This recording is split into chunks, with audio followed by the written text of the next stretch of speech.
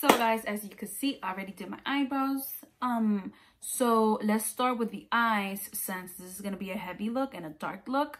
Let's just start with the eyes, and yeah, let's just like continue to do this. Keep on watching, please, and yeah, see you in a bit.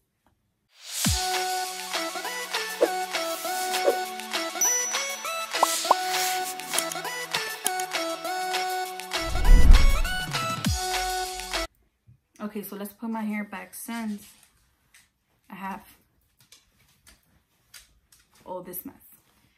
So let's just flip it, and I already primed my face, so I don't have to do that. I already did it. I already did it off camera. So let's just start with the eyes. My cute little mirror. I'm not gonna use glitter, but I want my eyeshadow to actually stay on my eyes, like stay on my eyes. So let's just put a little tiny bit. I'm gonna be using again the James Charles palette. So we're gonna start with the James Charles palette on this color, just like to prime my eye, just to put a base on my eyes, and then we're gonna go in with the rest of the colors. Now we're gonna be using the Juvias place, and I will use the Burkina. Now I'm going in with the James Charles again, using this shade right here to darken up.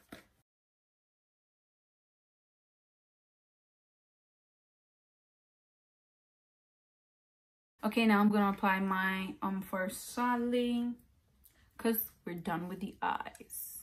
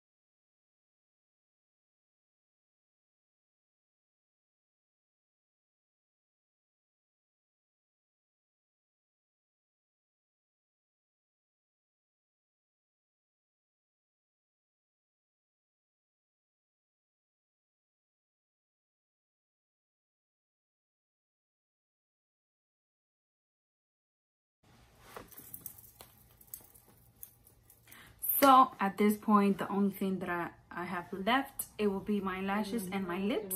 So I will come back when I have my eyebrows, my lashes, and my lips done.